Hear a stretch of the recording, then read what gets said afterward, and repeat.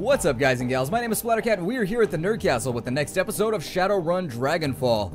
In the previous episode, we had finally found ourselves a DVD player, which is great because we also found a copy of Monkey Bone, and so we can finally watch that damned movie because our parents can't tell us what to do. We also we found out that if in a more serious note, let's bring it down a notch, more serious note, Firewing is totally back. And so Firewing was a giant dragon that wiped out all kinds of crazy stuff, and apparently he wiped out Berlin and did all kinds of crazy stuff like 30 years ago. It's something that we need to be aware of, and since the dragon is coming back, we are apparently at odds with said dragon because we've discovered the plot, and now we are deep in the thick of it. Let's go talk to Paul Amsel and figure out what our next course of action is going to be. The room goes quiet as everyone struggles to process what you've just seen on the DVD. Finally, Dietrich breaks the silence. A dragon? Son of a bitch. Green Winter sent us up against a dragon. The Firewing. Amsel's voice is thick with dread. She lives. I'm really starting to regret the fact that I didn't just stay at the hotel. Iger ignores him. Wait a second, we don't know for certain. Dietrich lays a hand on Iger's shoulder. The evidence seemed pretty convincing to me, love. I'll even take it a step further. I think that the secret facility that we stumbled into was her lair. The room falls silent. Iger and Gloria exchange glances. After a moment, Dietrich continues. Just think about it. The Decker that Winters got those coordinates from was posting about the Firewing. Then she was killed by that same orcish bastard that attacked us after Monica died. That's a direct link between the dragon, the scarred orc, and the Harfeld Manor. Apparently I'm feeling literary right now. I'm just like, the scarred oak! And then Winters was killed by the same thing that killed Monica. Exactly. My gut tells me that the dragon is down there, Three-Toe, someplace far beneath the surface. I think that we knocked on the door to her lair without even knowing it, and I think that given what we've seen, the dragon will do whatever it takes to keep us quiet about it. Okay, so going on the assumption that there is a dragon, and that she will come after us, what do you propose that we do about it? Well, we can say that we want to follow Winter's advice and go after Valclair. We can say keep it simple, head back there, kick in the door, kill the dragon. Problem, yeah, that's not going to happen. Our character, if we said that, it would give away just how woefully ignorant our character is. That's like going and saying that we're going to kill Harlequin, which in Shadowrun Returns, Harlequin was a bitch, so it probably would have been really, really easy. But in the actual lore, Harlequin is basically, and that's actually probably not a terrible idea. We should probably go talk with Harlequin and be like, hey, Harlequin, we're about to go kill a dragon. You want to come hang out with us, my face-painted homie? But we don't know him. Metagame thinking. I'll tell you what we're gonna do. We're gonna follow Winter's advice and we're gonna find Valclair. Yeah, I think Three-Toe is right. Finding Dr. Valclair should be our priority. If we're going up against a dragon, we need to find ourselves a dragon slayer. Winter spent 20 years searching for Valclair and it got him nowhere. How do you propose that we find him? With the help of an information broker. Well, I suppose we'll go talk to Altug then. For this, no. While Herr Burrick Ghazi is very capable, a task of this magnitude is beyond him. We need to make contact with the premier information broker in Berlin. We need to talk to Alice. Blitz scoffs at Amsel. Alice? Yeah, best of luck with that, and I hope you're rich, too. Amsel raises an eyebrow. For this, rich enough, even if only just. Who's this Alice? A most prominent figure in Berlin's shadow community. Ex-Shock Wellenreiter. She provides information retrieval services for the F-State. Amsel turns to the computer console beside him and runs his fingers over a virtual keyboard. The machine begins to hum. If Winters was right, if Valclair is still alive, she can help us find him. The console spits out a stick of black plastic. Amsel plucks it from the computer and hands it to you. Here, your key to speak with Alice. A cred stick? Amsel nods. An encoded cred stick, yes, 10,000 Nuyen. Alice will not show her face for less. This represents the last of my personal savings, Three-Toe. Make this meeting count. 10,000 Nuyen just to talk to her? Amsel nods, her standard fee. Alice is in a position to ask it, and we're in no position to argue. Just like I said, why doesn't anyone listen to me? Sounds like a fair trade to me then. I'll take care of it. Good man. Take the U-Bahn to the Outstat Spandau. From there, you'll find a connecting tube that the locals refer to as the rabbit hole. You'll find a method of contacting Alice there. Don't call it that in front of her, though. Word on the street is that she hates it. Please hurry, and while you're out, I will work on acquiring new contacts for the team. Alice is the best there is at what she does, and her services carry a price tag to match. I don't suppose there's any... I'm feeling really kind of like we're not high enough level to be making these sorts of gambles. I'm feeling sort of nervous about the situation. Are there any jobs up on here that we could take in between? Let's look at our new messages. No new messages. Jobs directory? Come on, jobs. I'm scared of dragons. Don't make me go out there. I don't want to do it.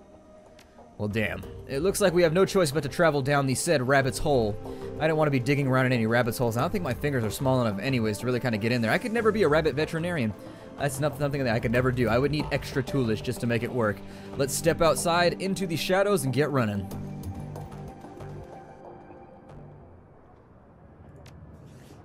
It was smart. It didn't give me the money. I'd be like, woo, let's go on a cram spree. We'd be out there doing nitro, just like dancing in the streets for like 3 weeks, come back all broke and looking all hobo-y, meth-mouthed out. Ansel would be like, so what happened with that whole thing with the information broker? I'd be like, oh yeah, I got waylaid. There were substances involved. I apologize. Let's jump down into the U-Bahn. If it asked me to assemble a team right here, I might bite some guns first. Not bite some guns, but I may buy some guns. I realized that sounded a little bit ambiguous when it came out of my mouth. It could have gone either way. My linguistic skills are lacking right now because I just ate lunch. Let's see. And it wasn't even that good of a lunch. It was just like chips and nothing else. It was like chips and a Diet Coke. Terrible, terrible lunch. It's the kind of lunch that really heartbreak and dreams are broken by. What is this? The only active console. Hold on, let's step away for a second. I saw something else that I could click on. Probably just like drugs over in the corner. Yep, hyper. Got ourselves some drogas. Let's put it in our stash. Away with you, drugs. And maybe we'll go down here. No, I didn't tell you, not go the other way. No, not that. I know it looks like an arcade machine, which is getting you all excited. I'm like, ooh, Smash TV, let's play. But no, that's not what that is, I don't think. Is there anything in the refuse over here? No? Sniff it out, doggy. See if you can find it. Well, it might be an arcade machine. Looks like there's pinball machines and stuff over there, so that may be... Oh, it is. Let's see. Oh, it is. I was totally wrong. It is an arcade machine. Well, then. I can't think of what my favorite arcade game was. I'm going to think about it while we talk. The only active console on this derelict span of U-Bahn platform is an old video game arcade machine. The CRT monitor set into the machine's cabinet glows invitingly. Cheerful pixelated graphics swirl and dance on the screen. Investigate it. At the base of the controller panel, you find a cleverly hidden input port. The port is shrouded in black plastic, and it appears to be the approximate shape of a typical cred stick. Well, here it goes. We insert Amsel's down payment on the information. Internal motors grip the cred stick and pull it into the machine. It disappears into the port, and the screen goes black. Moments later, a video image fills the screen. The picture is dark and grainy, a far cry from the bright, colorful sprites that previously inhabited the gameplay. On screen is a dimly lit office. The place looks like it was pulled straight from an old detective movie, from the Venetian blinds on the windows to the great swaths of shadow that paint the walls black. Center stage, sitting behind a large mahogany desk, is a silhouette of an impressive-looking woman in a charcoal gray suit. The tip of a cigarette glows cherry red in the shadows. She leans forward into the light, and as you catch your first glimpse of Alice. Her face is all hard planes and sculpted angles with high cheekbones and almond eyes. Her lips are painted a frigid blue, but the look in her eyes is even colder. A head of lustrous black hair is interspersed with flowing streams of cyan light. Alex exhales a plume of smoke, then tips her cigarette into the nearby ashtray. She fixes her eyes on you, and her lips curl into a humorless smile. We're on your dime, friend. Tell me what you're looking for. I need you to find someone for me, named Adrian Valclair. She raises an eyebrow. The Dragon Slayer? Interesting. He's been missing for a long time. Yes, he has. The question is, can you find him? She looks you in the eye and the smile disappears. Her voice is all business. If he's out there somewhere, I'll find him for you. He could be living under an assumed name in California Free State, and I'd still track him down. And if he's not alive, I'll tell you where you can find the corpse. Alright, I'm satisfied. Let's talk about the job. Alice steeples her fingers. Alright, here's how this is gonna work. When you give me the go-ahead, I'm gonna start gathering information for you. Once I finish, you're gonna bring me a cred stick encoded with an encryption key that I'll provide you. The cred stick will have 50,000 new yen on it. When I get my cred stick, you get your information. That's the deal. Take it or leave it. Price gouging, huh? For a neo-anarchist, you behave an awful lot like an old-world profiteer. Alice smiles at you sweetly. I wasn't aware that there was a difference between the two. In all seriousness, I'm charging you for what the job is worth. Do you even know how much work it takes to find a digital ghost? There's gonna be wet work, breaking into government archives. Hell, I might even have to commission an expedition into the socks. This is a serious undertaking, my friend. Now, do we have a deal, or don't we? Alright. It's a deal. Okay, but remember, you say go and I go. From that point on, you're on the hook to pay me my fee. No returning back, no refunds. We square on this? Well, to hell with it. I'll pay you whatever you want. Just get me Valclair. Good. I'll be in touch. The screen goes black, and moments later the machine reboots. The colorful sprites that you saw when you first approached the arcade cabinet return. There's nothing more to see here. Alice is gone. I bet if I had to go by how many quarters I spent, it was probably Gauntlet Legends. That's probably what I spent the most money on in arcades.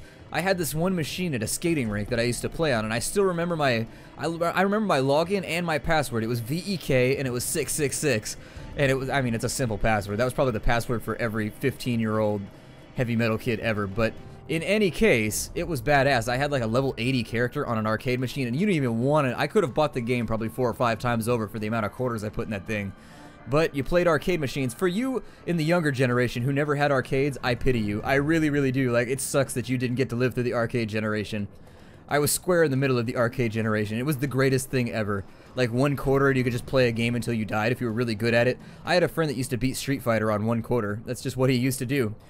He'd beat it on different characters and then he'd leave the cinematic playing and you could see Guile go be a family man. People in the arcade would be like, whoa, because they'd never seen the cinematics before, because this is before it was published for any consoles. Pretty badass. Old memories, making me feel all tingly and warm on the inside. Three-Toe, did you make contact with Alice? Yes, I did. She accepted your payment and I ordered the search for the information we need. Good. I can't imagine that this will be cheap. What was her stated price? You're right on that count, 50,000 new yen. He shrugs. It's about as I had expected. Thankfully, we're prepared for this. I've established contact with a number of new clients. You can find information on the jobs logged in your mission computer. One job's file is on there already. While you're working to earn Alice's fee, I'll continue to dig for clues about Firewing. I was reading Fuhrer and clues at the same time, and for some reason, because like I'm dyslexic, just so you guys know, I like mush things together. Sometimes I have to like close my eyes and wait for the words to like resettle. It sucks. If she is in fact roosting under the Harfeld Manor, then there must be some evidence to support the fact. A dragon is a large thing to hide, after all. Be careful, Paul. Remember what happened to Monica. I will never forget. Don't worry, Three-Toe. I'm going to conduct my investigation the old-fashioned way, through contacts, deduction, and careful observation. I'm not going to jack into the Matrix until this entire sorry episode is finished. It's probably wise. Speaking of doing things the old-fashioned way, Malid is working to recover some information off of those other DVDs. It's a painstaking process, and it won't be quick, but she's optimistic that she'll be successful in time. Finally, I've been checking up on our friend, the orc with the skin grafts. I haven't heard anything back yet, but I'll keep you appraised as the situation develops. Sounds good, Paul. I'll go check up on those jobs. One last thing before you go, Three-Toe. Samuel Beckenbauer wanted me to pass a message on to you. You know him, the orc who runs the shelter across the way? Yeah, we met. Ah, well, he has a job for you. He wouldn't discuss it with me, but he promised it would prove worth your time. I'll keep it in mind. That was the guy we didn't give him any money to begin with because we're broke as a joke, and I don't want to end up without hope. So it looks like this is going to be the objective that dictates the remainder of our game. In Shadowrun, if you've ever played pen and paper Shadowrun, you'll know that you always have like that prime directive, like that one thing that you're working towards. I typically, when I DM, I tend to use one character with the best backstory as the catalyst for everything else, and then I fold everybody else into it to make it all work so it's a compelling argument for everybody to work together. That being said, at the same time, you tend to end up with a greater goal, but you can't control players. They tend to just wander all over the place, which is exactly what I'm about to do. Let's check in on everybody really fast. I know we had an episode that was full of talking before. Oh, we need to talk about what I saw in your aura. I knew this would happen. Look, my aura is my own business and none of yours, understand? And so, we could say that her aura looked dangerous, and so it's our business. We can tell her that she's protective of the past, and we need to figure out because something terrible is happening to her, or we can say that her aura saw me. Agreed, but the thing I saw that was tied to your aura is as much my business as it is yours. It saw me, Glory. It saw you? That's what you're worried about? A shrill laugh escapes from Glory's lips. You'll be fine. Want to know a secret? It's been watching you for your entire life. You just never knew that it was watching until now. Some of us have bigger problems. For some of us, it takes a more direct interest. But I fixed that problem years ago. She gestures down at the vintage chrome that riddles her small body. The interest is still there, but it can't do anything about it anymore. Not unless I let it, so drop it, alright? She pauses for a moment, and the hard expression on her face softens.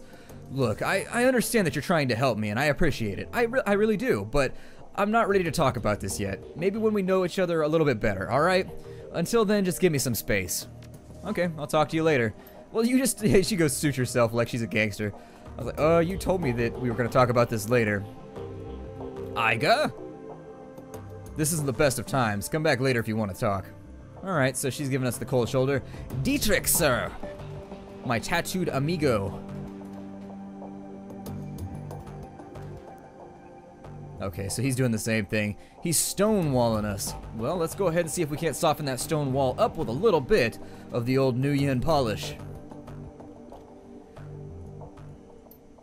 Let's check our jobs directory. Wait, statuses of the Alice Fund. Okay, so there's a new idea right here.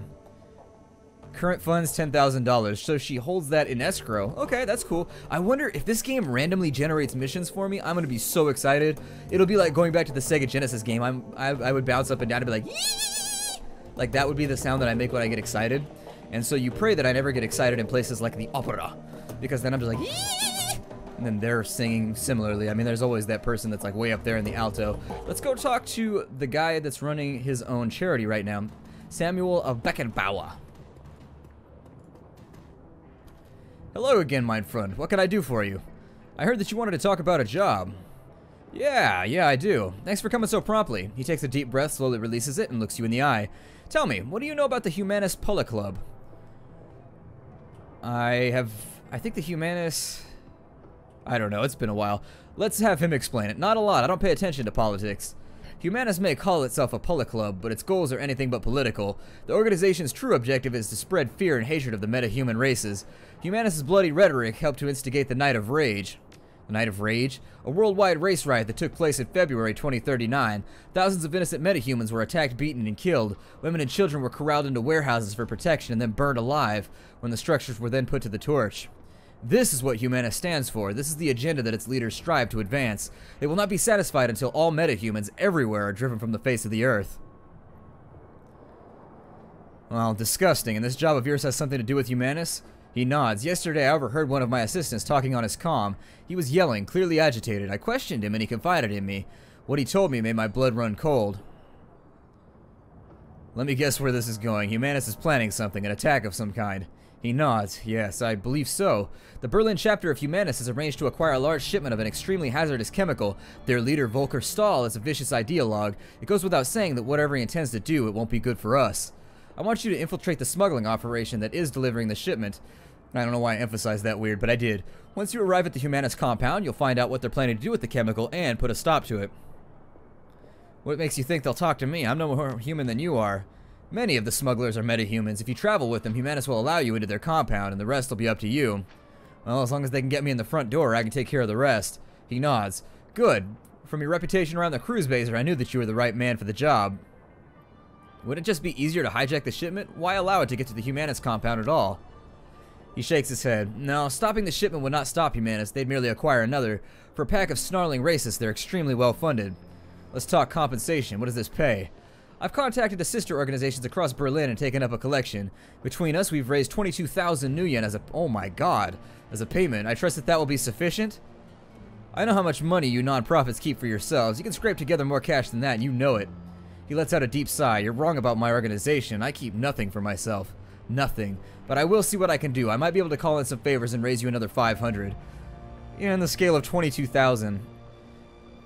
In the meantime, I'm in. He nods. Excellent, I'm relieved. I'll make the arrangements for your meeting with the smugglers. Their leader is an elf who calls himself Maxim. Take the U-Bahn to Shatten Nest, and you will find him there.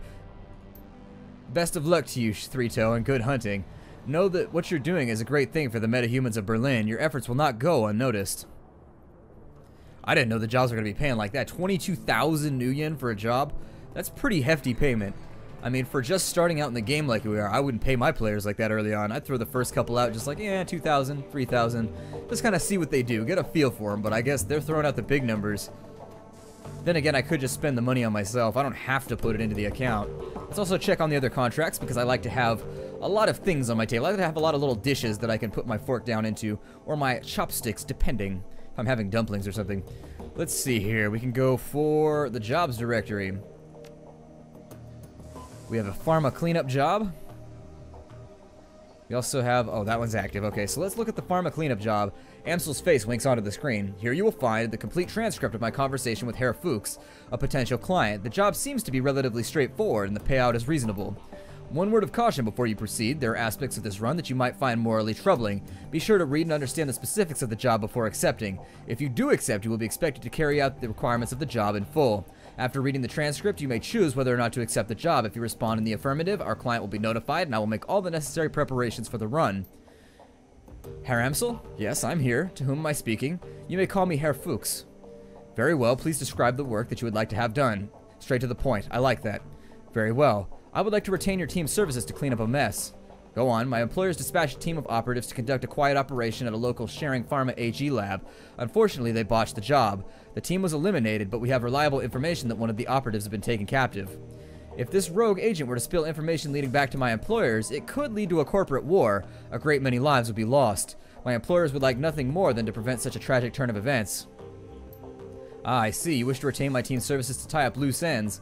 Exactly. The captive operative is a rigger by the name of Thorvald Enstad. We need him neutralized before he can form on us to his captors. As Enstad and his team have already put the facility on high alert, stealth will not be an option. Your team will need to shoot its way in, eliminate Enstad, and exit the facility.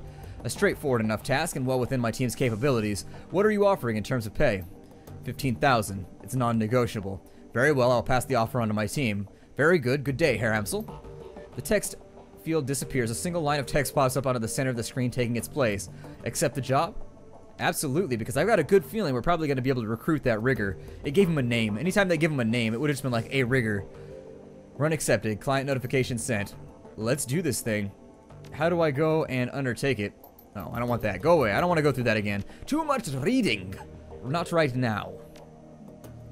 Alright, ladies and gents. Let's be on our way. We're going to do the pharma laboratory complex first because it sounds more action-packed. So I think I'm going to do that on the front side. Also, did I get some karma or something? I got 1 karma, so that's not much. I suppose we'll just be on our way then. I do wish that we could do like a Mabari Warhound type thing with Dante, and he could be on our team. That'd be badass if I could be like, Dante, slash! And he would have little cyber claws and he'd be like, rawr, and he'd just like run in and do like little doggy stuff. I like animals. Although I suppose that would be kind of a mean thing to do, using an animal as a weapon, because then he gets shot. And I like my dogs I like them bullet hole negatory. I like them to have, when I ask my dog, do you have any bullet holes? I like him to answer in the negative. I don't know where I think I need to get some med kits or something.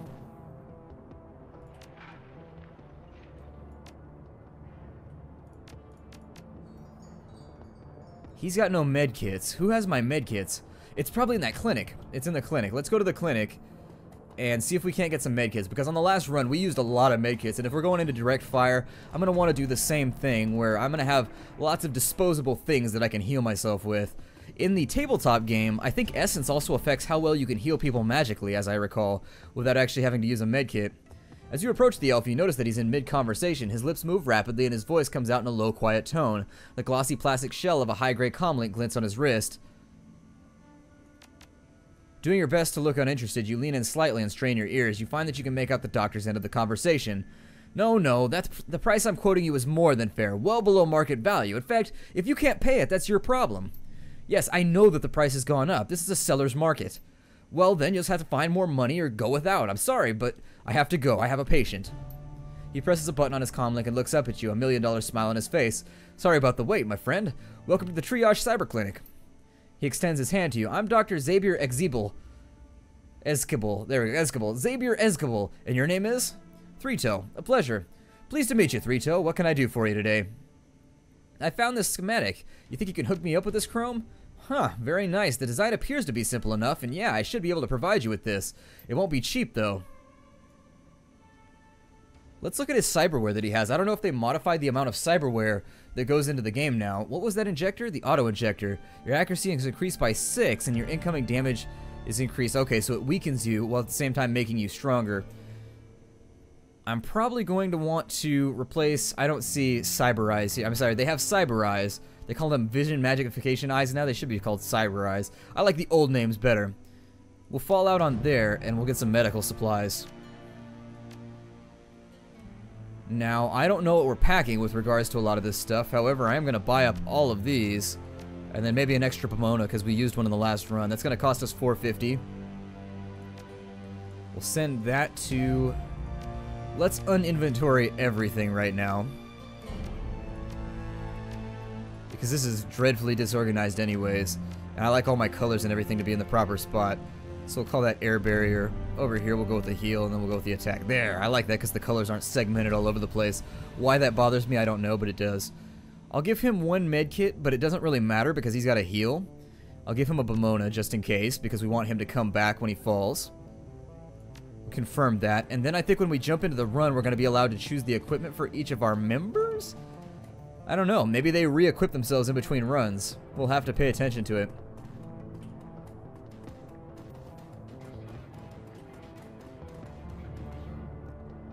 Probably should have kept that focus. Should have kept the focus, but, you know, focus is always in short supply here at the Nerd Castle. Let's jump back into our storage location. I'll re-equip myself so that we don't have any problems. I just really want to make sure that we're prepared. I do the same thing when I play pen and paper. I'm one of those guys that sits around, like, itemizing all of my gear and, like, choosing which pocket it goes into and all that crazy stuff. Where I'm just like, alright, well, I need the gun over here just in case I need to cross-draw. Like, what if they attack me while I'm sitting? I don't think this is what I need. This is what I need. Oh, I can equip other people. Oh, my dog can have an outfit and what? No way. Give my dog a grenade. I mean, I don't know how he's gonna use the grenade. He lacks thumbs, but still, it's cool. It's cool. Oh, I can't give that to anybody else. Okay. Well, then I suppose I'll take the focus, and let's take the cram just in case. You never know when you're gonna need like 1,000,000 AP. And while it might be better to give it to somebody like the sniper so that she can get all twitchy and like go on a meth sniping rage. That'd be pretty cool too. Take like 5 shots with a sniper rifle, just bim bam bomb. Put people down on the ground. I don't know Moritzplatz. I don't remember where I was going. I think it was Schottennetz or something. Schottennetz. A lone figure stands in the U-Bahn station. It's Dietrich. He raises a bottle at your approach, then tosses it away. Figured I'd run into you here, boss. Wanted to be sure that I caught you before you headed off. He takes a deep breath and slowly releases it and looks you in the eye. Three-Toe, we need to have a talk about this Humanus gig. Alright, but make it quick. Well, I've got a history with Humanus. I fought him back in '39 during the Night of Rage. Hell of a thing, that was. I remember the terror, the senseless violence, and the murdered children. I remember this little dwarf boy. They stuffed his body in the gutter, Three-Toe. I can still see his face all bruised and broken. To this day, it makes my blood boil. Anyways, long story short, we beat him. Berlin's punks and anarchists all came together and we stomped the living dreck out of those racist pigs. A lot of good people died that night, but we put down some of the bad ones too. So why are you telling me all this? So that you'll understand. I don't like Humanus. I hate that swine, and there's one of them that I've got to try and save. My nephew, Alexander. He's a good kid, Three-Toe. I don't believe for a second that he's bought into their bullshit. But I have it on good authority that he signed on with Humanus all the same. Why would he join a hate group if he isn't racist? Can't say for certain, but I have pretty strong guesses. Alexander's dad is a miserable sack of a man. I wouldn't put it past him to look at Humanus as a boarding school. They feed and house their recruits, and that's money that he'd rather spend on himself. So I'm asking you, as a personal favor, let me come along on the run. I have to get into that compound, Three-Toe, and I have to find Alexander. I have to turn him around before those animals make him do something unforgivable. Alright, you're welcome. Thanks, boss. I never doubted you'd bring me, of course. You're too good a man for that, but it's good to hear it all the same. We're not going to do this one right now. We're going to go to the other one, and honestly, we're not going to have time to do it, unfortunately. Let's go. I wanted to get started in this episode, but in between all the organization and all the other random stuff that happened, the other U-Bahn tunnel, there it is. This one says Moritzplatz as well, so I'm willing to bet they probably all go like the same place. I'll take a brief scan around just to make sure that there's not an extra one that I have overlooked as we've been playing the game.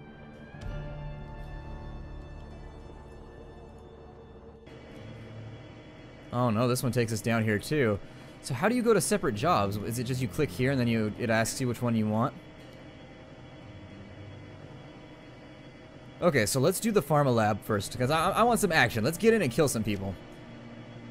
And so, in addition to your team, your fixer has access to a small network of mercenaries in the Berlin area that can be hired mission to mission after you complete the missions. Okay. So obviously, I want to have a Decker with me. Dietrich is not necessary on this one. We could have Glory and we could have Iger. And they do re-equip themselves. I'm probably always going to bring my free options if I can, because that's wasted money. Well, it's not that expensive. We got Nixie Alner.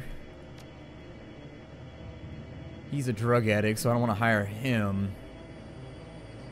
That can lead to all sorts of problems. If you've ever played an RPG and you have a drug addict in your group, it's always a pain. I had a friend who played a nitro-addicted dwarf who was a melee character, and it was just...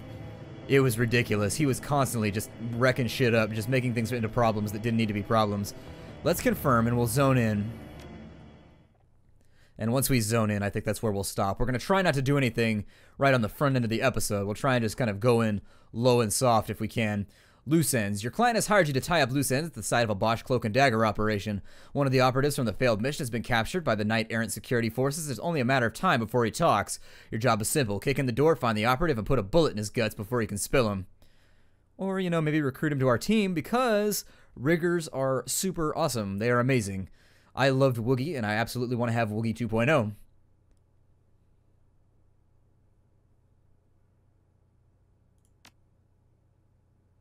Okay, so we get another chance to equip over here. I'm going to, can I give, oh, I can give them equipment as well, so they come with their own stuff. Iger, let's throw you a frag grenade. Blitz, let's throw you a Bomona kit because you don't have one. Give you a little bit of a backup plan in case you die. Give you a Bomona kit. I can bring Dante on the run. Well, can I? Because Dante's here. Weird.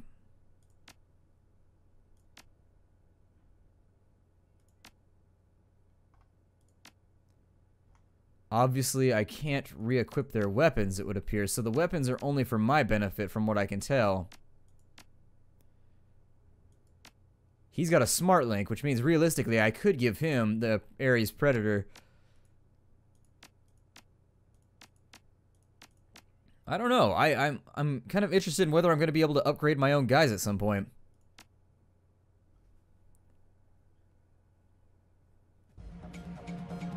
Alright, so we have karma available.